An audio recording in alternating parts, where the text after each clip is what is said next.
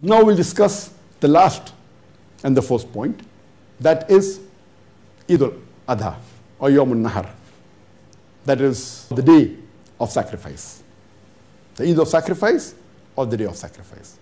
And we know that Allah subhanahu wa ta'ala had asked Prophet Ibrahim that what do you love the most in this world? But naturally after Allah subhanahu wa ta'ala, he said, my son, Ismail alayhi salam. And Allah subhanahu wa ta'ala tests Ibrahim alayhi salam that can you sacrifice him for me? And Ibrahim alayhi salam goes and tells his son Ismail alayhi salam, and he said, don't worry father, you will find me steadfast. And on the instruction of Allah subhanahu wa ta'ala, when he's about to sacrifice his son, Allah subhanahu wa ta'ala replaces it with a sacrificial animal. And this is what we remember every year in Eid al-Adha, that we should be able to sacrifice anything in this world for the sake of Allah subhanahu wa ta'ala. And during Yawm al-Nahr, day of sacrifice, and Eid al-Adha, the day of sacrifice, if we have the means, we sacrifice an animal. For one person it is a goat, or if you want to do a big animal like a cow or a camel, it can be for 7 people. And it's mentioned in Surah Hajj, chapter number 22, verse number 37.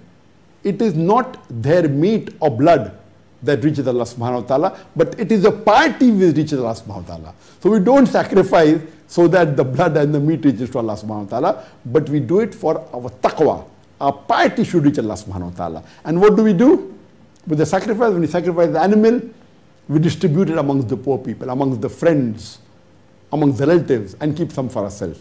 Normally it is recommended that minimum 1/3 should be given to the poor people, 1/3 to the family and friends, and the maximum you can keep yourself is 1/3. This is the practice. Let me tell you the salient features that should be done on Eid al-Adha or Yawm al-Nahr. Number 1, that have a bath early in the morning. Number 2, put perfume on yourself. It's a sunnah. Number 3 is that wear the best of your clothes. Number 4, say the takbirat. Number 5, preferable, do not eat anything before the Eid prayer. Number 6, go to pray early. Number 7, that it is recommended that all the women, including the children, including the menstruating women, should go for the Eid Salah, even if they don't have to offer Salah or they don't have to go to the Musalla. And when you come back from Eid prayer, see to it that you take another route, not the same route in which you went for the Eid Salah. And preferable to pay Eid Salah in a Musalla, in an open ground, which is called as the Eidgah. Now what is the reason that our beloved Prophet ﷺ recommended that all the women and the children, including the menstruating women, should go for the Eid Salah, even if they don't have to offer Salah, even if they don't have to go and pray? What is the reason? Why did the Prophet say that you go from one route and when you come back take the other route? Why did he say that pray in a large place Eidgah? For all this we come to know that the reason is so that it boosts the morale of the Muslims. Normally we Muslims offer 5 times Salah congregation in the mosque. Once a week in Jummah we have a bigger congregation. We pray in the Jummah mosque. The congregation is multiple times bigger than what congregation you have during the 5 times Salah. And twice in the year, during the Eidain, the Eid al-Fitr and Eid al-Adha, the Prophet recommended that you pray in an open ground known as the Eidgah. Why? So that a larger number can gather. Imagine if you're living in a village and during the Eid Salah you come to know there are 30,000 Muslims, there are 40,000 Muslims. The morale of the Muslims is boosted. And if you're living in an area which has got non-Muslims also, the non-Muslim will think 10 times before interfering with the Muslims. Oh, the Muslims are 30,000 in number, 40,000 in number. Imagine if you're living in a big city and if you pray in one Eidgah in which 100,000 gather or a few 100,000 gather. Imagine the scenario. It will boost up the morale of the Muslims. And at the same time would give a non-Muslim a thought that they better not interfere with the Muslims. This is the psychology, what is the reason that the beloved Prophet ﷺ even told the women and the children to go, even the women if they're menstruating.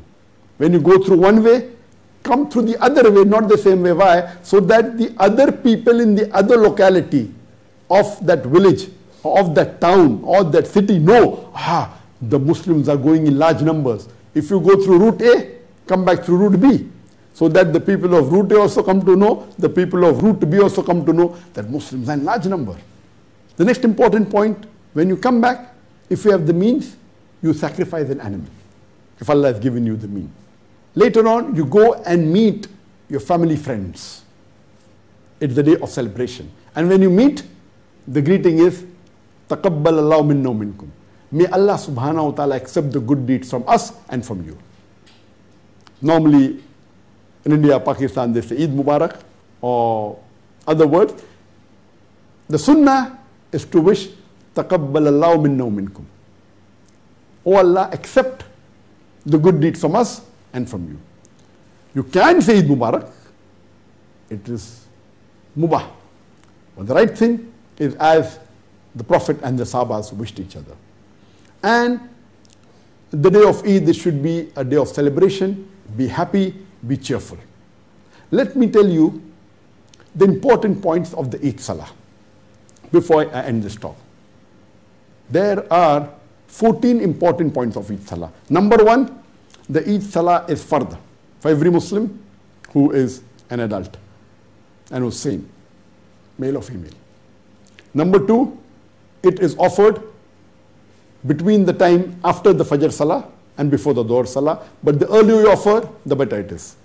Number three, it should be offered in an open ground, a musalla, also known as the Eidgah.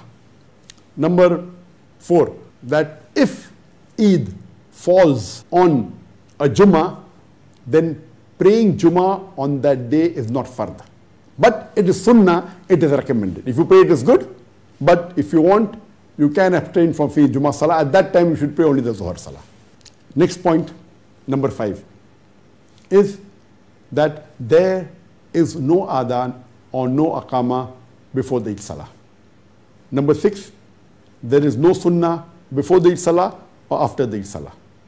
Number 7, the Eid Salah is of 2 rakah. Number 8, there are 6 extra takbirat in the first rakat before Surah Fatiha, besides the takbirat ihram. Along with that, there are total 7 takbirat in the first rakat before Surah Fatiha. In the second rakat, after you get up from the sujood, in the starting of the second rakat, after seeing the takbir, there are 5 additional takbirat before the Surah Fatiha in the second rakat. 9th point is that it is sunnah to recite Surah Ala in the first rakat and Surah Ghashiyah in the second rakat. The 10th point is, it is also a sunnah, you can recite Surah Qaf in the first rakat and Surah Qamar in the second rakat. The 12th is that after the Eid Salah, there is a khutbah. The 13th point is, it is recommended that you hear the khutbah of the Imam after the Salah. But it is not a fard. It is highly recommended. And the 14th point is, when you go for Salah from one route, see to it while coming back, you take the other route. These were the 14 salient points of the Eid Salah. And I've covered in brief, in as short a time as possible, the importance of the first 10 days of Dhul Hijjah.